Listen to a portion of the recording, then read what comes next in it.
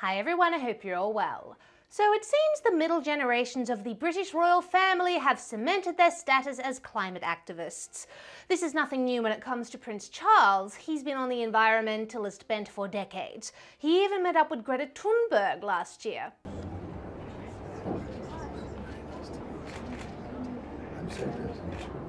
Two of the most unqualified people in the world lecturing the entire population of planet Earth on how to live their lives, but hey, at least they're not Alyssa Milano. Unsurprisingly, Prince Harry and sadly Prince William have also taken up the climate mantle.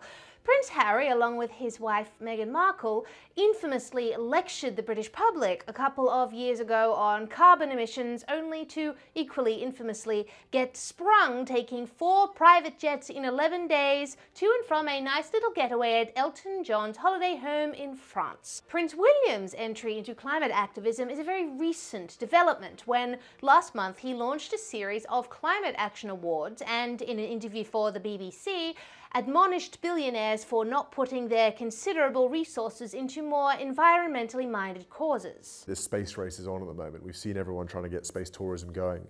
It's the idea that we need some of the world's greatest brains and minds fixed on trying to repair this planet, not trying to find the next place to go and live. However, the varied contributions of these royals to the climate of hysteria, I made a pun, must be contextualized. I mean, how much of a problem is it really that these public figures with no legislative power are opining about the climate? Aside from the fact that, you know, from the perspective of someone who lives in the constitutional monarchy of Australia, that is me, the main function of the monarchy is to remain apolitical or the whole thing falls on its face. Because, make no mistake, climate change is political. Not just because it feeds directly into government policy, but because there is a reasonably large contingent of climate activists out there who unashamedly advocate for climate policy to be used to usher in a form of socialism, the prime example being US Congresswoman and Democratic Socialist Alexandria Ocasio-Cortez and her Green New Deal. Anyway, Prince Harry, for all of his opining, really does nothing other than jump on whatever's trending culturally. Largely, it seems, at the behest of his wife. Hence the fact he jumped from agonizing over the climate to agonizing over mental health in the space of like a couple of months. Culture rolled on, and so did Harry. Also, side note here for any YouTube reviewers who may end up reviewing this video. I am not denying climate change. I believe in the existence of climate change. I am a climate centrist who is willing to listen to all sides of the argument. Climate change is real. I am not spreading climate misinformation. Just so we're clear. Prince William, to his credit, has structured his recent climate activism around encouraging innovation within the private sector. As I mentioned, he has recently launched the Earthshot Prize, 5 awards to be given annually to individuals and organizations who provide technological solutions to various environmental issues, from the oceans to the air. Nothing to do with lobbying governments and everything to do with creating healthy competition between private entities to come up with the best ideas. And the only people he picks on are billionaires who, let's be real, probably really do not care. As such, one could put Prince William's initiatives in the humanitarian rather than political category. And this is a good thing, as the beneficiaries of inherited wealth and privilege, the royals have a long tradition of philanthropy and humanitarian work. It's what they do, and they do it very, very well.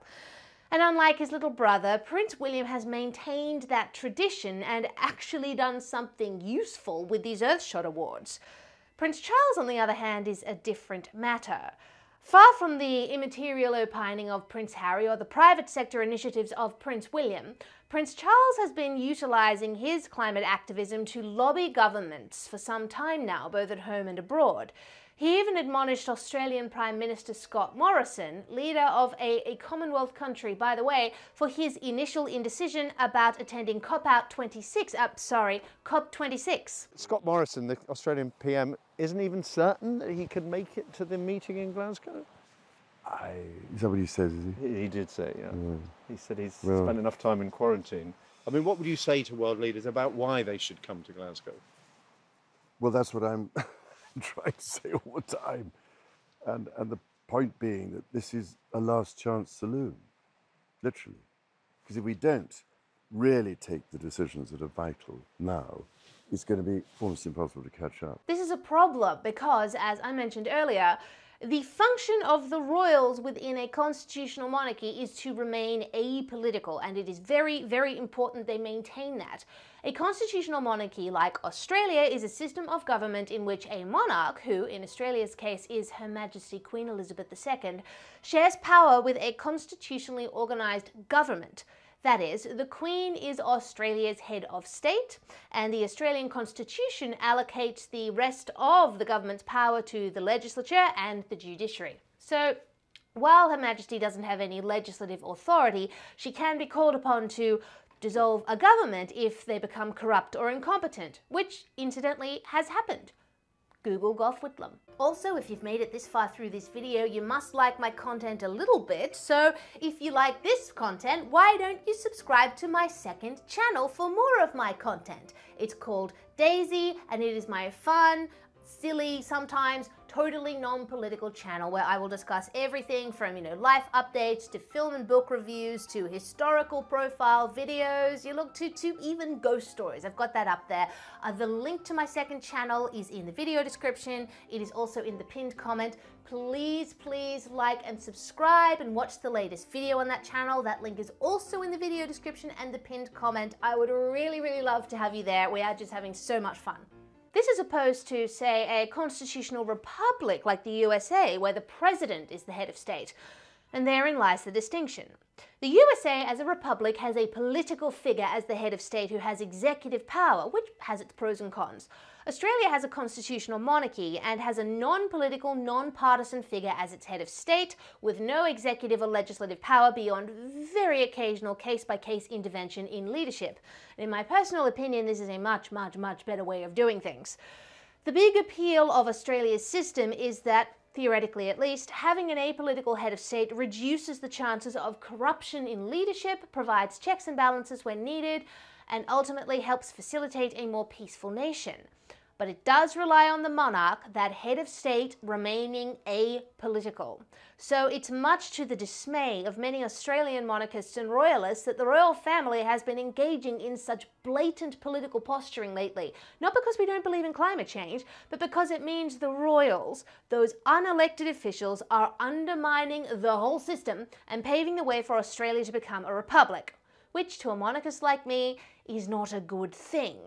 Prince Charles is literally shooting himself in his royal foot with this stuff. But look, let's be real, he probably doesn't care. Not because he doesn't care about Australia at all, but because he cares more about something else. Something that, to a member of the most elite faction of the global elite, the royals, would be vastly more important than whether or not a peasant nation that used to be a penal colony, and still is in many ways thanks to our COVID policies, chooses to retain the British monarch as its head of state. I'm talking, of course, about the Great Reset, a plan advocated for by the World Economic Forum for big business to collude with big government to completely restructure the global economy using the tools fostered through COVID-19 geared towards a new form of capitalism for a supposedly sustainable future. To create momentum for the Great Reset, we need to capture the imagination and will of humanity. We must redesign systems and pathways to advance net zero transitions globally. This would be the most dramatic act of responsible leadership ever seen by the global private sector, and would at once provide a catalytic incentive for the public sector to follow. Now, before we go any further, for any YouTube reviewers who may be reviewing this video, I am not spreading a conspiracy theory. I am not spreading misinformation.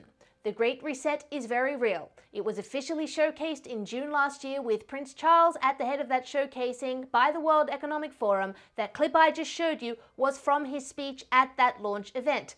It is in the WEC's online materials. I have put all of the sources in the video description.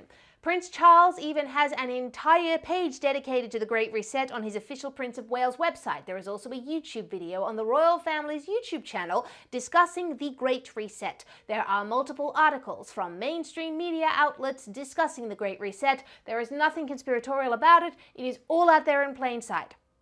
Again, just so we're clear. As such, anyone who says that the Great Reset is a conspiracy theory is a willfully ignorant moron. Boris Johnson has spoken about it, Justin Trudeau has alluded to it, and although Biden hasn't explicitly said anything, I'd say there is a reason his campaign slogan last year, Build Back Better, is the same as the official slogan of the Great Reset. And that slogan was also on the banner behind Boris Johnson when he spoke about it, by the way. We human beings will simply not content ourselves with a repair job. We see these moments as the time to learn and to improve on the world that went before. And that's why this government will build back better. The likelihood of all of that being a coincidence is very, very small. So what is the Great Reset? Well, I'm going to let my Sky News Australia colleague Rowan Dean explain that to you. It is a global commitment they have made to use the panic and fear generated by the coronavirus as a means to reshape all our economies and laws and move to a new form of capitalism that focuses on net zero emissions. The plan involves replacing shareholders of big companies with stakeholders who happen to be left-wing bureaucrats and climate change zealots. Replacing mum and dad small businesses and private enterprises with big tech and big business. Democracy and free enterprise go out the window. Totalitarian government control slides in through the back door. Also, if you would like me to do a deep dive video on the Great Reset, please do let me know in the comments. It is a pretty compelling subject to say the least, and I would be happy to do a total video dedicated entirely to that if you would like to see it, so please let me know. Given the sinister and, gargantuan effect the Great Reset would have on the lives of every single person on the planet, it's probably not the most appropriate thing for an unelected beneficiary of inherited position and privilege, which is what Prince Charles is, to be lobbying for it. Am I right? It is this kind of specifically political climate activism from a royal that presents a material problem, especially as Prince Charles is heir to the throne, and it has left a bad taste in the mouths of everyone who supports Australia's status as a constitutional monarchy because of that appeal of an apolitical head of state. And even for those who don't support living in a constitutional monarchy, the behaviour of Prince Charles is still seriously bad news. See, whenever I make videos about the royals, I always get comments along the lines of, why are you talking about these people, Daisy? They're totally irrelevant, they're meaningless nowadays, etc. That is a fundamentally incorrect assertion. The royals, certainly the British royal family, are not irrelevant at all. While they no longer have any legislative power, they have a huge amount of influence worldwide at the highest levels of the public and private sectors, both for good and for bad. The Queen's influence is good. She has always, for 70 years, remained firmly out of politics. She has always been a unifier, which is the role of the head of state of a constitutional monarchy, and she does it beautifully. And while I'm sure she has a mind towards environmentalism, like the rest of the family, the only time she has ever entered the climate change debate was quite literally by accident, when she was caught on a hot mic saying this.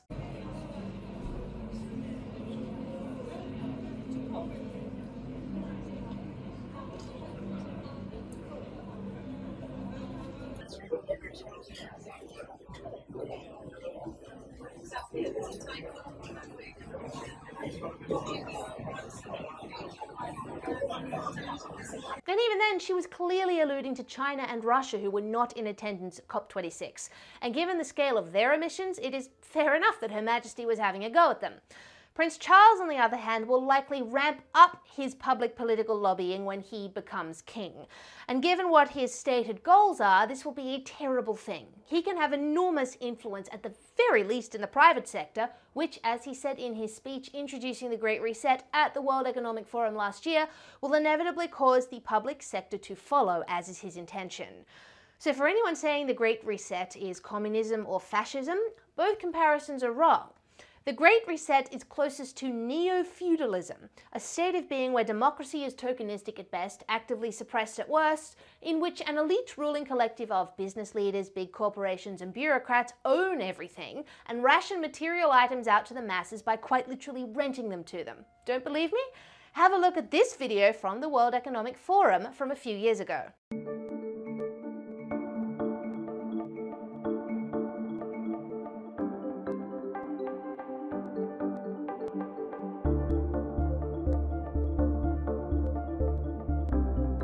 And as a descendant of the feudal era, like Prince Charles, promoting a system for the little people based on the principle of you'll own nothing, but you'll be happy, would simply be par for the course. While it seems abhorrent to us, this kind of neo-feudalism would likely be as natural as breathing in Prince Charles's mind. Now again, I would like to make something very, very clear. I am a monarchist and also a royalist. I have a deep level of respect and reverence for the royal family, and especially for the enormous amount of philanthropy they have done for decades and decades.